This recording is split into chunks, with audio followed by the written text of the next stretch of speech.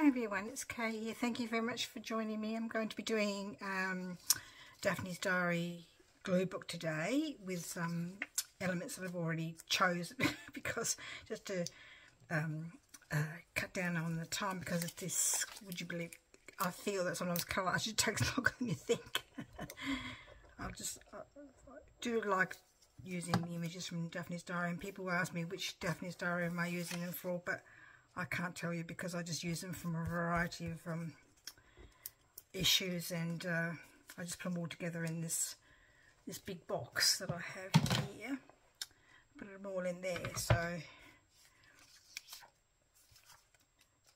couldn't tell you which ones are which. I just cut out, go through the magazine and read it and cut out all the things that I would like to use. And then afterwards work out what goes together, really. I like to sort of try and sort of build a bit of a picture that sort of makes a bit of sense, really. So in this particular collage I'm just going to do sort of like a crafty type page where, you know, like if you have all your crafty stuff, you have it all in one place. So everything in one place. I thought that was a very apt quote. Well, try to have everything in one place. It's all in here, but I do know that some people don't have that luxury of having a space and craft on their dining room tables and whatever else they can use to craft on.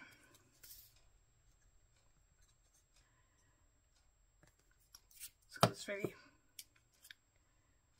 sort of things here. This doll here was made by somebody from scratch by crafting. It's so clever, so clever.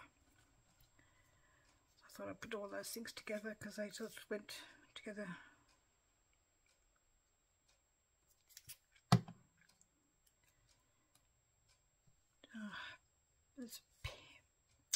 How do I want this needle to look underneath, maybe?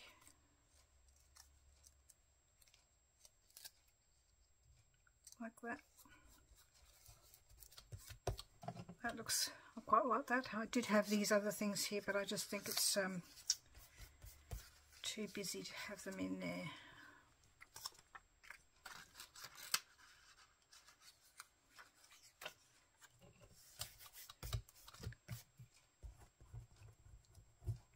Made a bit of a mistake before, so a bit of glue there.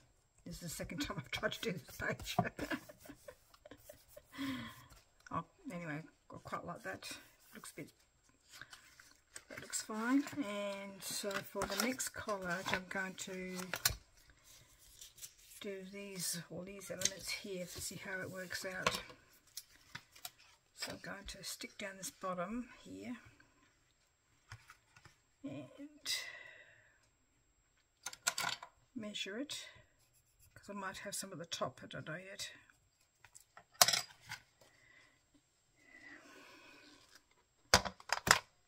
Cut it. Could use a knife and a ruler, but trimmer's just there.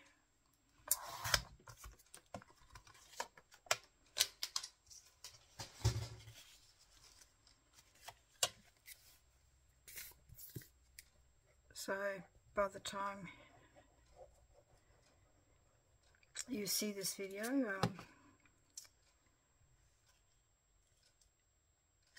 my oldest daughter will be back from her trek. My son-in-law ran this morning just to have a talk about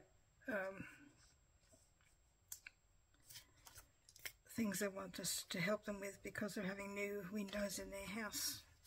Double glazing, because the house that they bought was built in 1910, so it just needs windows that sort of work a bit better, and because they're sort of don't live too far away from a concrete factory, they want to sort of keep the dust down to a minimum. So this one I'm doing a teddy bear's picnic. You know how you have your teddy bears and you take them on a picnic? I remember once we, our daughter's kindy did that once. You know, took a plate of food and kids took their teddies and whatever they wanted to take and had a picnic out in the grass. It was fun. I don't know if you can do that sort of stuff anymore because there's so many children with allergies. You've got to be careful. I don't even know if parents are allowed to take cakes. You know, we used to take sometimes parents used to bring a birthday cake in for their children to celebrate their birthday because, you know, the children would say, can I have the whole class? And you can't have the whole class, it gets a bit much. So I'm going to put this teapot here. It's very pretty with a fairy on it, but there were other teapots, but this one I liked. So the teddy is bigger than the teddy, so this is a very big. So the teddy is tiny, I suppose, sitting on the mat here, ready for its picnic. Big cup.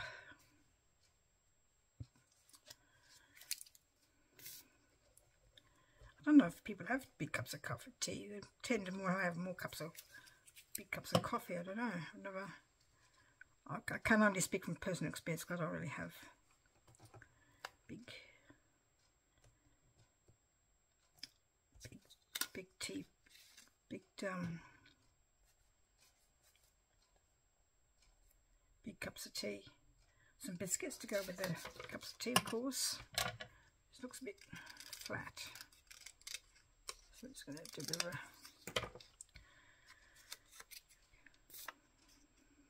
a baking this morning, ready for the picnic. Made some hundreds and thousands of biscuits. Yeah, don't even think I made hundreds of thousands of biscuits when my daughters were younger, mainly because I made other things.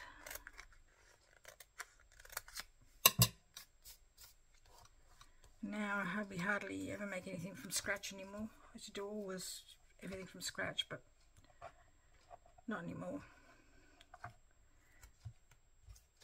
So just this feels a bit bare up there, so I'm going to do this other bit here, just to sort of balance it out a bit. But it's not very straight. So where's my trimmer? I did try a few other things, but in the end I thought, oh, because I have to admit I do practice first, because all the things I have a play first, because sometimes all the things I pull out don't necessarily work together. Oh, I don't know. Let's jazz it up a bit with my pinking shears.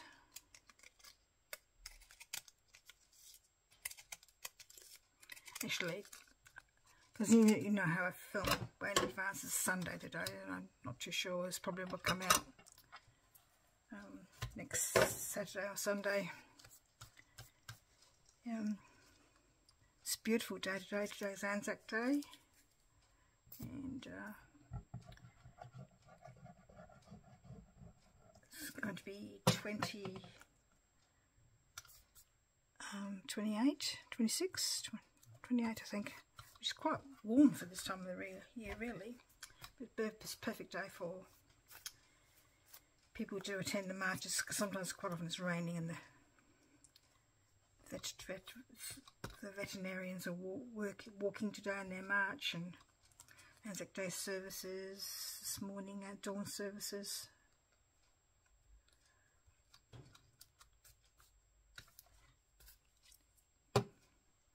So there's my teddy bear's picnic. And then for the last page I'm going to do sort of like an autumny type page. Oh, actually, hang on. This is not. There's trimming here.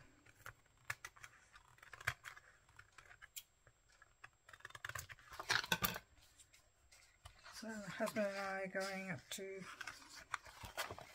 where my youngest daughter lives, in the country town, to watch our grandsons play football for their first match for the season.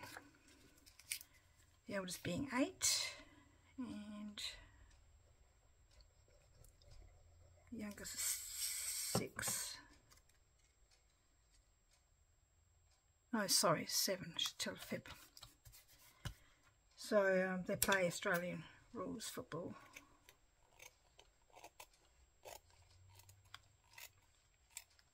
They're playing half time in the A grade, so they'll do the whole Anzac Day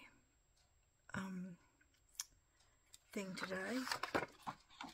The last post and minute silence, and out of respect for all the people who have fought for us.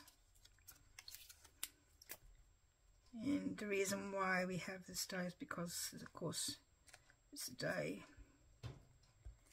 when our first World War people went to Gallipoli, which is a beach in Turkey, and was not a very easy campaign. Lots of death.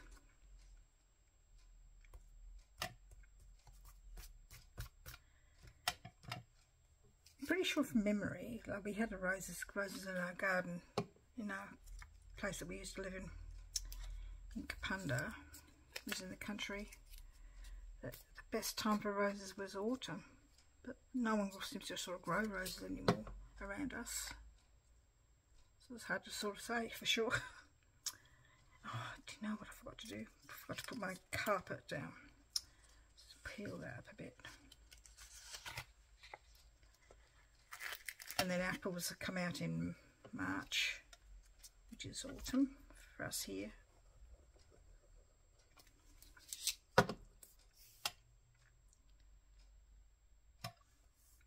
Try again, Kay.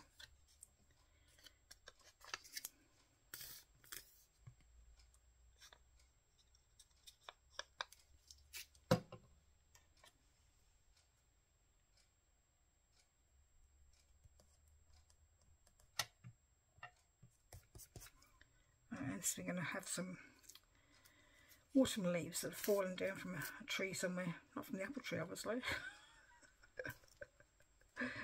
Maybe the autumn leaves come after, I don't know. Never mind. I just wanted to put them in there because I had them cut out and they're the same colours and all the rest of it.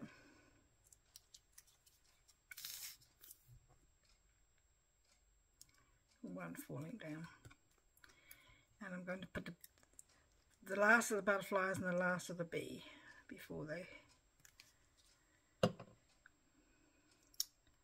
Unfortunately, I think a lot of them die in autumn for winter. The last bit of food collecting.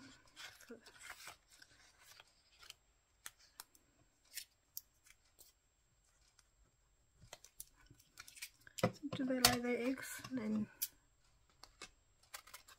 die, butterflies? I don't know when they do that. So, because you normally see butterflies in spring, but with the weather patterns being the way they are, I think they get a bit confused. You see butterflies. I'm sure I saw a butterfly the other day. Sorry, excuse me. Something catching my throat. So this is what I've done today, with everything in one place with the crafty sort of page. And Teddy Bear's Picnic. Do you know what? I'm not going to write that down because